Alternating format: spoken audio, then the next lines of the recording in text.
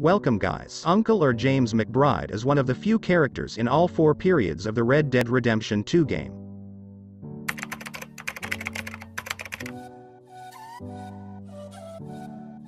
The old man is a member of the Dutch One gang in Lind, who ends up living with John Marston.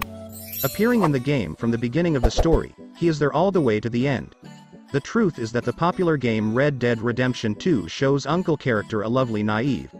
However, he has a support for the members of the ward and maintains his calm and kind tone until the last moment. As an older member of a gangster group, Ankel has strong ties to most members of the Dutch group, even if they are supposed to be Bill Williamson's dryness and grumpy temper. He had a deep friendship with Arthur Morgan, and one of several pranks exchanged between the two, although it seems funny at first, later becomes a grim truth. If you've experienced Red Dead Redemption 2, you've noticed that Arthur and Ankel are doing a lot together. Once Arthur jokes with him about the age of Ankel's character, Ankel responds with a laugh. "I will live longer than all of you." It's not unlikely that you'll hear this humor.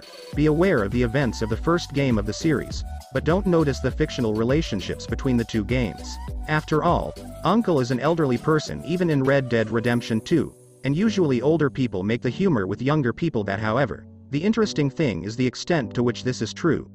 Many of the characters in the Dutch group die in Red Dead Redemption 2, and many of them die later and in the first game. Few Red Dead Redemption 2 characters survive and come out of that outlaw life alive. Characters Arthur, Bill, Xavier, Dutch, HIGHER.T and many other gangster band members die before Ankel. In fact, when we look at people who know that their deaths are certain, Ankel outlives all those who are killed because of their connection to the Dutch. Only John Marston dies later than Ankel, who surrenders in just a few minutes. In Ankel's death, there is just the same redemption that ends with the lives of Arthur Morgan and John Marston. At the same time, he ensures that Marston and his family are saved.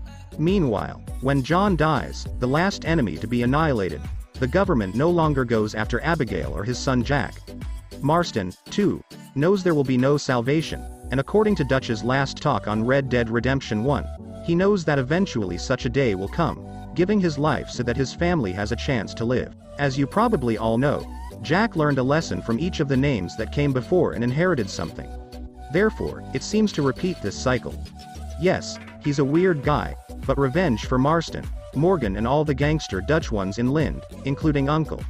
The death of Ankel's character mimics the deaths of Arthur Morgan and John Marston, as Ankel also lives in the hope that Marston and his family will be saved. After all, it's these little details that Red Dead Redemption 2 long narrative makes stories a true treasure in the video game industry.